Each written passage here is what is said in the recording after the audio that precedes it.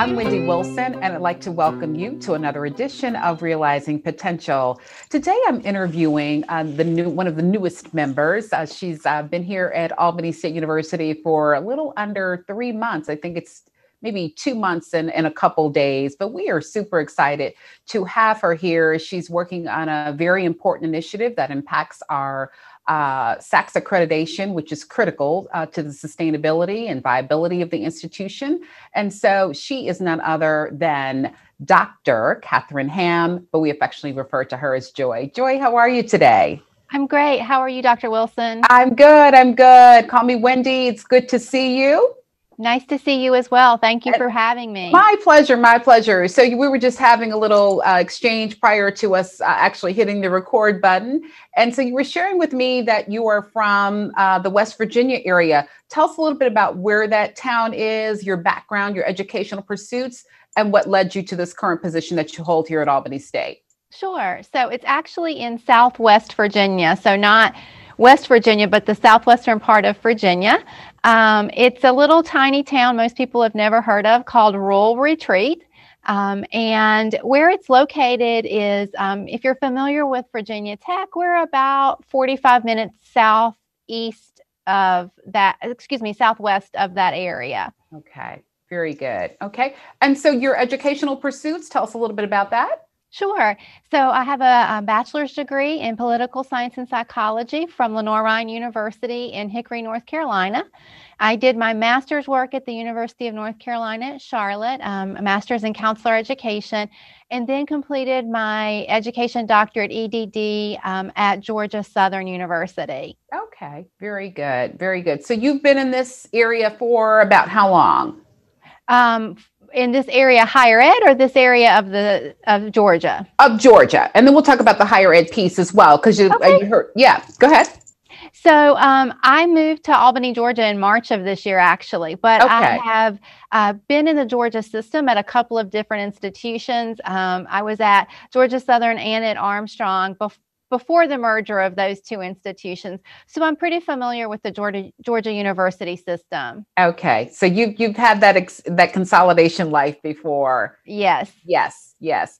We have to be patient with ourselves. And I think Albany State has done well in the process. You want it to happen overnight because you want to, again, move to the initiative that will help, create bigger and better. Yeah. And well, I shouldn't say bigger and better because bigger doesn't always necessarily mean better, but just to improve and advance the processes that you have in place. So we have to remind ourselves, be patient. It takes time. Yes, definitely. Yes. So I'm curious, tell me a little bit about what intrigued you about this position that you currently hold here at Albany State University, and what does that entail? So I have worked for about 19 years in higher education before coming to Albany State, and I've worked on both student affairs and enrollment management. But a lot of the initiatives in both of those areas that I worked directly with were student success, retention, progression, graduation, how we enhance and improve those. And so when I saw that Albany State's QEP was focused on student success and really moving that needle for progression and graduation, it seemed like a good fit of my past experiences, my interests, and that I could really help the institution in moving some of those things forward. Now, some of our viewers may be unfamiliar with what QEP, that acronym, stands for and what it entails. So let's educate them. Sure. So QEP stands for Quality Enhancement Plan. It's a 5-year plan that is institution-wide, and it gives institutions an opportunity to find a key issue that can enhance student success on their campus and really make a concerted effort in trying to make those improvements. And it's a part of our accreditation process with the Southern Association of Colleges and Schools, Commission on Colleges, or as we call it, SACS-COC. And so as we go through this reaccreditation process, we have to successfully implement that quality enhancement plan. Very good. And so again, student success is our primary focus. Tell us a little bit about that package. What are we doing to ensure that we are developing and advancing in that area, and that we meet the requirements as it relates to the accreditation process? Because it's not just an overnight process. It's the operative word I believe is planning. Yes. So the QEP is just one part of the overall accreditation process. Accreditation is really intended to ensure the public that a college or university has a commitment to integrity, that we're providing effective programs and services. And when we go through this process, which is really rigorous, and we achieve that reaccreditation, it means that we have an appropriate mission, that we are using resources and programs to accomplish our mission, that we have clear educational objectives, and that we're successful in assessing our achievement of those objectives. So the objectives for the QEP are really that we're going to enhance our progression and our graduation rates. And we're doing that through 5 different strategies.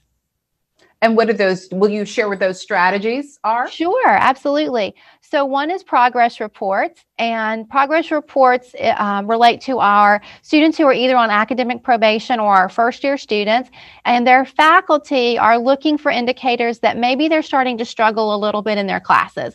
Maybe they've stopped coming to class, they're not doing as well on their assignments, and so the faculty member refers that student to their student success coach or their academic advisor, who's going to try to figure out what's going on with that student and get them connected to resources so they can really get back on track. That leads me to one of the other strategies, which is our advising model.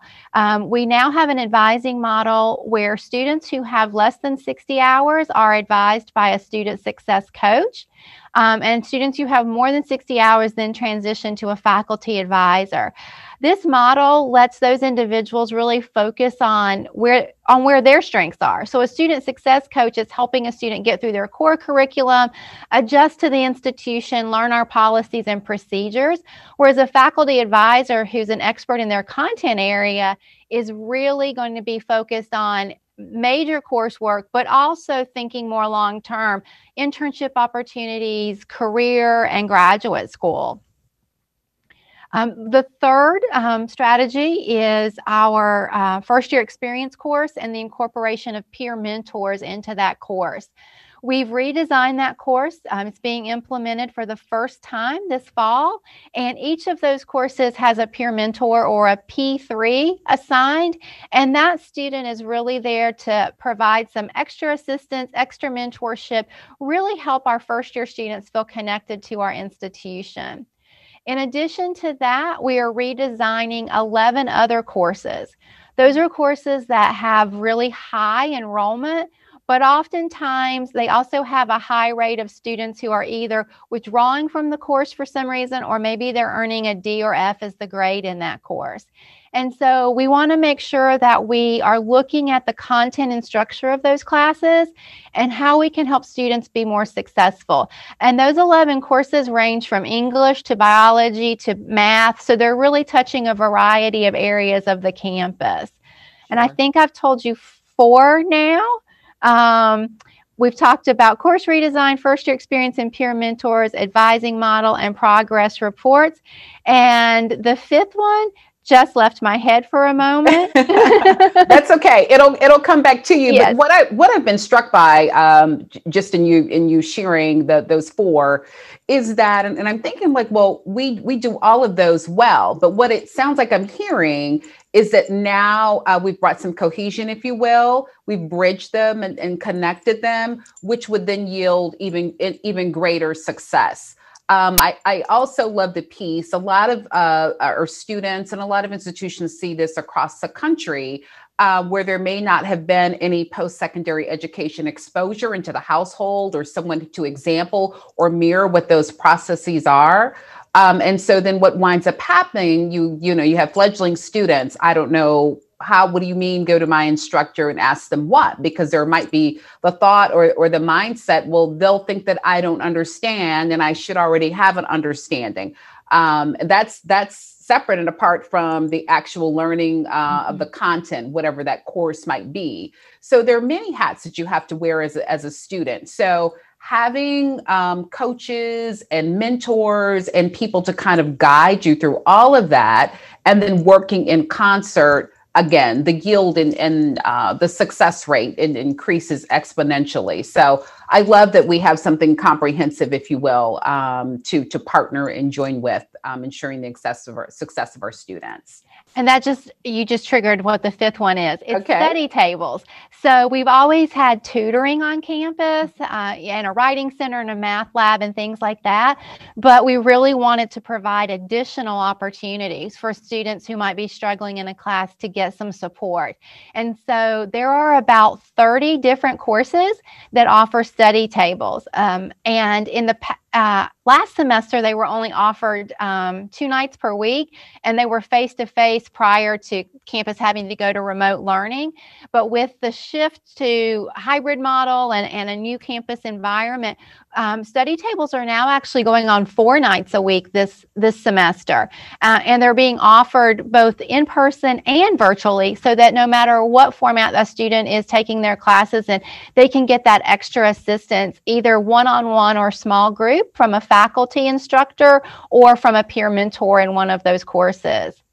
You make me think during when we had to go remote as a result of the pandemic, and that was one of the concerns. I serve on the president's cabinet, and that was, she wanted to stress that how are we going to still maintain a high level of engagement and provide students with that support. And so I've been personally struck by the idea that we saw the numbers. Dr. Peters, who is our provost, Angela Peters, and Vice President of Academic Affairs, and proudly always shares that the numbers went up significantly as a result of students tapping in and saying, hey, this has benefited me and this is serving me. Let me take greater advantage. So there's a requirement, I understand, that if you fall into a certain demographic in terms of needing some additional academic support, that you have to attend, I think it's 2 sessions, but students have demonstrated, regardless of that 2 minimum requirement, I want more. And so we've seen a huge success as a result of that. So I'm excited about what QEP brings, not only to, I know we kind of anchor ourselves on, okay, we've got to do this in terms of accreditation, but never losing sight of the fact of the huge impact that it has, and I think this is certainly a great cause, if you will, or a selection, that's probably a better word. And connecting with the students and the whole student success initiative it's paramount, and it permeates every aspect of the institution's success. Yes, that's what makes this opportunity for me to be the QEP director so exciting, is it involves every corner of campus life. And I get to sort of help make sure we're making all of those connections and really serving our students at the highest level possible. Very good. I've had an opportunity to participate. I always enjoy the meetings related to QEP. I serve on that committee. Don't always make them all as I'd love to, but the last one, you said something, and I was like, okay, I've got to remember that. And then how can I have a greater role in making that impact? You said when the assessors, if you will, come on campus and for the SACS accreditation, SACS COC accreditation, they could ask anyone in their path or their line of sight, tell me about QEP. And ideally, we want them to be able to articulate intelligently what that is. Right. So kind of capture, make it digestible for, the average student just walking along who's focused on being a chemistry major. Now you're telling me I need to learn something else, and it's going to have an impact on the institution that I'm matriculating. So how would you educate that student? I think making it personal for that student. This is an institution-wide effort, and it can seem, big and overwhelming when I come in and talk to you, in a class about it for 15 or 20 minutes. But I think helping students really understand that, if that is a student in a chemistry class, we have chemistry tutors available at those study tables. And so you might not be a first-year student, first-year experience might not be impacting you, but being able to get that assistance at that study table for your chemistry class. And you don't have to be failing the class to go and get help. Maybe you you have a C, and you're thinking about medical school and you'd like to have a B or even better an A in that course. Going to that study table is going to help you. And so I think helping students make those connections about what is happening in the QEP that is personal to them is going to help them understand what we're really trying to do, that it's really about their individualized success and what pieces of the QEP fit and work for them and can help them achieve their ultimate goals. Very good. So now let's speak to, we've addressed the students. It also impacts the faculty and staff. So if we could speak to them, give us a timeline. What do we need to do in preparation, and how can we, again, the goal is to have a successful yield. What is our role? So the timeline is that we've already had our offsite review. So we've sent tons of documents and information to reviewers to look at and doing a sort of an initial assessment. And anything that they saw that they still had lingering questions about, they've let us know what those are. So when they come to campus, which will happen in March, it's March 8th through 11th, they'll be meeting with a variety of campus constituents, faculty, staff, and students. And so between now and then, getting to know as much as you can about that accreditation process, understanding what's going to happen when the reviewers come. If we call upon you, and say, we'll really need you to attend this meeting, being open and helping us fill those seats in those meetings, and then being present and available during that review process is what's going to be really helpful. We'll be doing a variety of meetings where we'll be talking with faculty and staff about the process, helping prepare them so that they aren't walking into these meetings completely blind. We want to make sure that you have the information and resources you need to be able to speak with the reviewers while they're here. And so you'll be seeing a lot more information coming out both from me and from Dr. McMurray, our Vice President of Institutional Effectiveness, about those opportunities to learn more about the process and what your role will actually be in it. And then just helping in terms of the QEP, just helping to support it. If you're a faculty member, you might not be leading a study table, but letting students know that study tables are available. If you are in the counseling center, you may be getting that phone call from a student success coach saying, hey, we have a student who's struggling. We really think they could benefit from your services, helping us close those loops. So really just helping us implement the strategies that we think will help our students be more successful. Very good. Very good. And again, it's been normalized. That's what we do on a daily basis. But again, just kind of connecting those services, if you will, in this structure, I think is going to be huge. I'm really excited about it and excited that you're leading the effort. So thank you for the work. I know you hit the ground running and, had to do a little catch up because that position had been vacant for a little bit. So hats off to you. I'm excited about what the outcomes will yield. I always ask, excuse me, my guest 2 questions. And so I gave you a little homework assignment, but it helps me and helps our viewers have a better understanding and not just the Dr. Hamm that comes to work and does a QEP, but we are well-rounded individuals or work to strive to be that way. So I'd like to learn a little bit more about you as a person. And so my first question to you is to share with the viewers a book that has most impacted your life outside of your preferred religious text, and why? When you asked me this, I had to really stop and think because I'm an avid reader of fiction and nonfiction. And so I really had to sort of stop and think about, gosh, if I only had to pick one. Yes. So I chose one that's really impacted my professional work. And that's the book, Good to Great. And one of the things that really struck me when I read that book is about being in the right seat on the bus. And as someone who has supervised staff in the past, mentored graduate assistants, sometimes people aren't successful in what they're doing, not because of their skill set or knowledge or something internal to them. It's that we haven't put them in the right seat on the bus.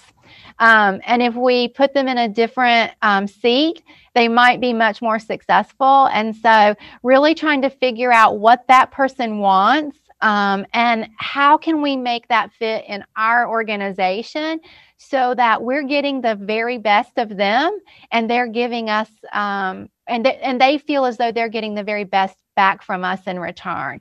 So that's been a big impact in my professional life. Yeah, thank you for reminding me of that. I was speaking to a friend earlier today, and also wears many hats in my life, and so he's also really a great mentor, and he had to remind me of that. So again, that was just confirmation.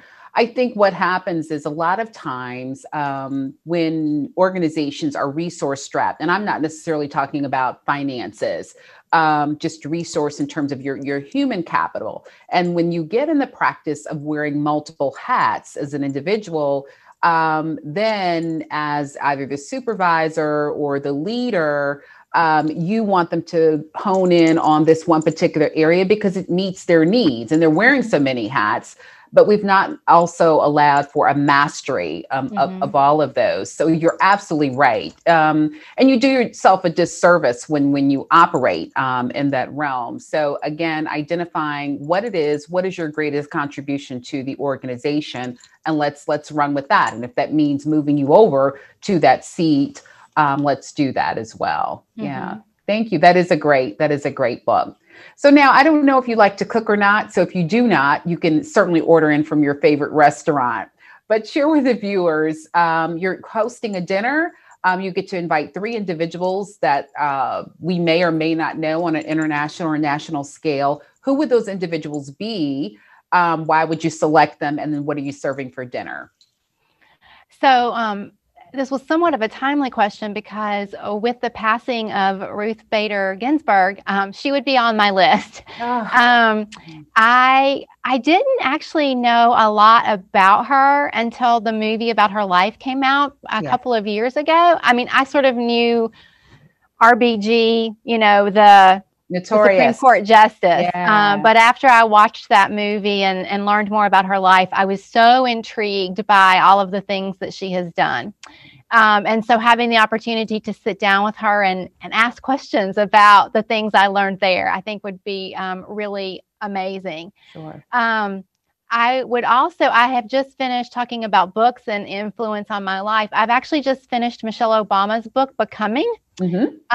And I really enjoyed that book because she was really vulnerable about a lot of things in her personal life and moments that she felt like she wasn't being a good mother and arguments that she and the president had. And I admired and respected her even more after having read that book. And so being able to talk to her and learn more about those parts of her life, I think would be really intriguing as well. In terms of what I would serve, I grew up in the South where food is love. And so I do like to cook. And probably one of the dishes that I make the most, that gets the most compliments, is actually my homemade lasagna. And so it's not fancy. It's, you serve it with salad and garlic bread, but I feel like I'm at home when I eat that meal and share it with others. I love it. Well, the key is, it doesn't matter the dish, is the love and the energy that's put into the dish. Two remarkable and amazing women. And I guess I've been vacillating in mood the last couple of days. And I know that's part of it is the loss of Ruth Bader Ginsburg and just her impact. But you reminded me, and I've shared this story several times, just a testament to her entire life and never just going after what she wants and not accepting what has been presenting to her, just kind of still navigating the process. But her life reminds me of this gentleman who was being interviewed post Hurricane Katrina in New Orleans, the devastation of the impact, and just keep continuously hitting roadblocks. Everybody was in need of resources and just trying to bring some semblance of normalcy back to their lives. And the interviewer said, well, you just never gave up. You have a level of tenacity. And he said, every time I heard the word no, then my response to them or in my head would be next. So what's the next? What's the next? And so her life certainly mirrors that life philosophy, if you will. How many times did she say no? But if she had not pursued the next, what would our lives then be like, particularly as women? So it is such a huge loss that we are still trying to process. It's a lot. So yeah, she would have certainly been great. I would have just been over in the corner practicing my effective communication skills if you would have me for the dinner, just listening, no talking on my part. And yes, Michelle Obama's memoir, I did too, love her candor and transparency. When we see such lofty figures, you think that they lose their human, the element. And so to read that she's like, oh, you can identify. I experienced that. So yeah, two great and amazing figures. Thank you so much for this interview today. I've learned so much. I'm excited again about your leadership as it relates to the QEP endeavor. It is so very important to, again, we keep focusing on the SACS piece. Yes, that's huge, but again, student success, that's the bedrock of this institution. And so we have so many great resources, but again, packaging them, I think will again, or I know, yield a greater success. So let us know the progress that we're making. I know you say March 2021, October is next week, so it'll be here soon. So we still have some work to do before that time. So you're welcome to come back and give us some updates, and then I'm claiming success. So you certainly are welcome to come back afterwards to let us know, yes, it was a home run of victory for us. Thank you so much. I appreciate that. My pleasure. My pleasure. Viewers, thank you so much for joining me for this edition of Realizing Potential. I'm Wendy Wilson, and I look forward to seeing you next time.